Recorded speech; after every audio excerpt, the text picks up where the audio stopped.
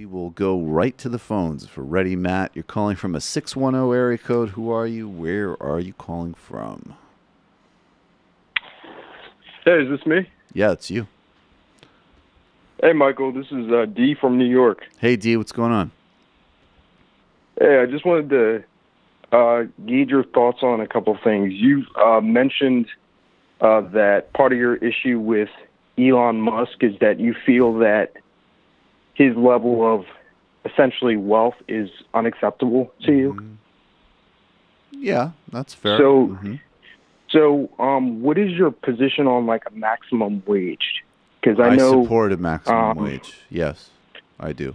What do you have like a specific number that you support? Because I don't have a specific number in mind, to be honest with you. I would just say, if you want to keep it really simple for purposes of this conversation, you can't have billionaires is antithetical to democracy. Anybody handling that level of wealth in the private discretion and the private whims of any individual is a threat to democratic process. And and even if they are using their money well, that level of complete lack of accountability.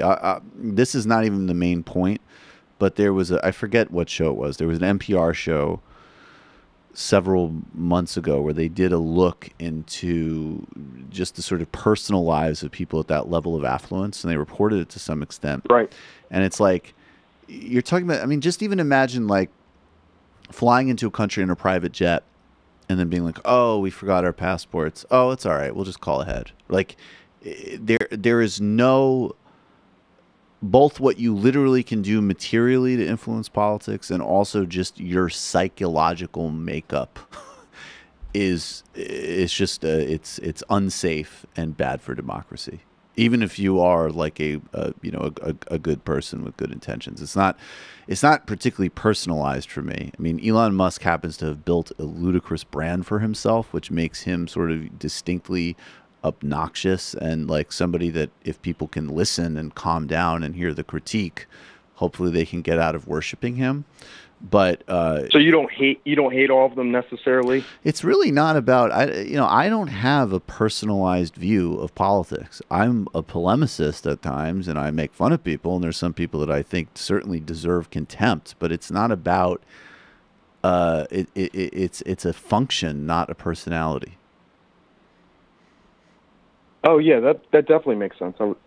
I would just add, like, I think you don't approach this as just an income tax. I think, the first thing you go at is inheritance. Like, I think inheritance is just a way to compound, like, ill-got gains, probably. Like, you think about, like, the Trump family. Even if they are, like, well-won, nobody should be able to inherit, like, that much money compared to their relative people. And then you go at, like, I think you cap wealth and then have just super high income taxes, like progressive income taxes, maybe like 99 above like $20 million or something like that. Yeah, so it's basically nothing. But basically. I mean, if we're talking just within the realm of commonsensical, moderate, social democratic solutions, even if we, I think that there is definitely a broader conversation to be had about the amount of things that we decommodify and take out of private hands. And by the way, you could still have certain private and market activity that would be so radically downscaled that you would just be talking about really a different type of a interdependent economy, which has not even necessarily been practiced before. But if you want to just leave it at that, what within the context of our system or just moderate updated social democracy that would deal with the kind of problems that, as this example Thomas Piketty put forward, you would get rid of and tax and all forms of wealth, whether they be inheritance or property ownership, rentism and inheritance are, again, they're also they're bad for democracy. They're also not great even from a market perspective because they don't really incentivize that much, the sort of positive side, right? Like innovation, product development, or solving problems. You're just like sitting on what you've already usually has just been given to you. Yeah, they're pro-aristocracy, not pro-market.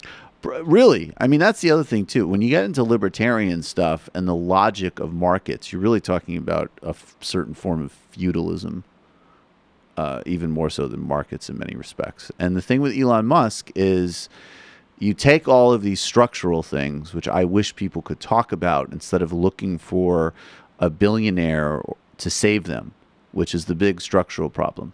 And then you get specifically with this guy, and it's like, I mean, it's just all hat and no cattle, right? Like, Tesla's a cool car.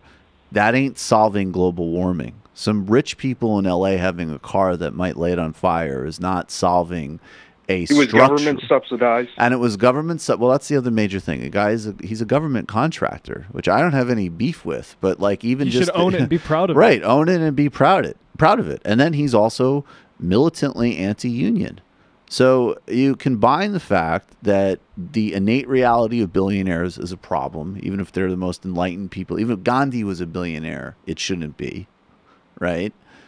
Then you combine that with the fact that he's selling and marketing a mythology of how to solve a crisis that even in the best case scenario, he can only play a supplementary role in, unless you believe in a tech utopian Panglossian worldview where this stuff will just solve itself through market innovation and technology, which if you still believe in 2018, again, it's more analogous to figuring out why somebody would join Scientology than having a political conversation. Yeah. And then, exactly. And then number three, the guy's he's anti-union. So that's actually actively harmful of dealing with the social problems we find ourselves in today.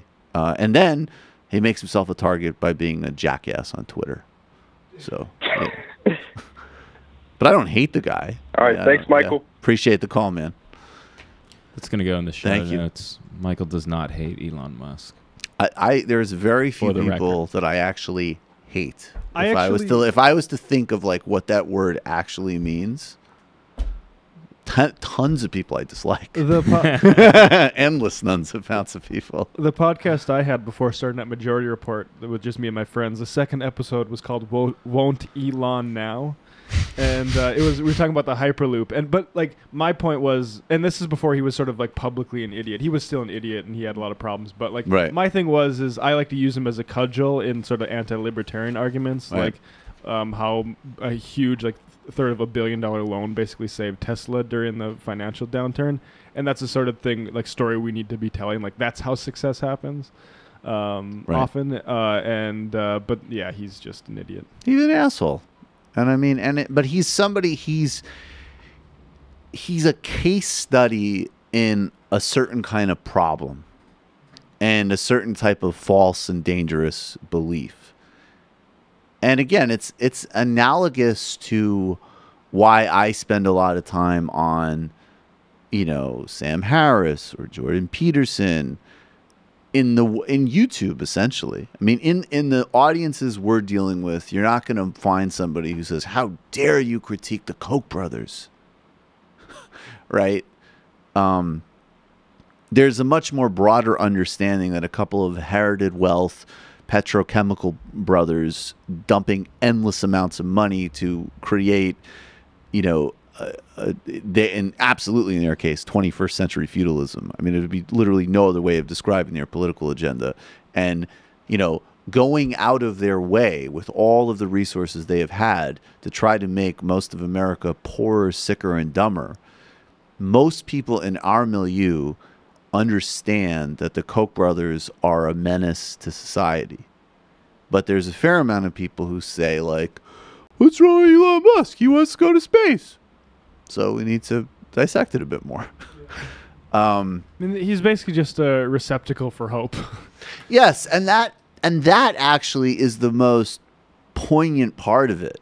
And the part that is actually like both the most profoundly depressing, because it shows how like really impoverished people's sense of hope are. But on the other hand, it's like, guys, like, let me try to do the positive version. I always say to people, and we mock people, like, if you're defending Elon Musk, I think what was the line was like, if you're on Twitter defending Elon Musk, you should just upload your tweet to YouPorn as a cuck video, because there truly is no more pathetic behavior than somebody like trying to defend a multi-billionaire in their social media feeds. And it's certainly Elon Musk wouldn't do, to his credit, he wouldn't do that for you. Like, it's just really sad, pathetic behavior. Well, I don't know. His Twitter compulsion. Yeah, maybe he would. He is a weirdo. Exactly. You know what? Fair enough. Maybe he would. But it wouldn't be his life. Right.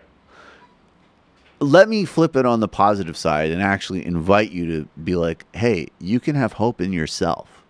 You can have hope in your community. Like, there are actually ways of solving problems that don't bank on an active fantasy life about an over-glorified government contractor. We can come together across countries, across continents, in communities, politically, and actually acquire power and solve real problems that make life better for everybody. This is achievable. If we didn't think this was achievable, we wouldn't be doing what we do. So the flip side of that pathetic Stanish behavior is have some self-confidence and have some sense of yourself and the community you're part of. Things can be achieved.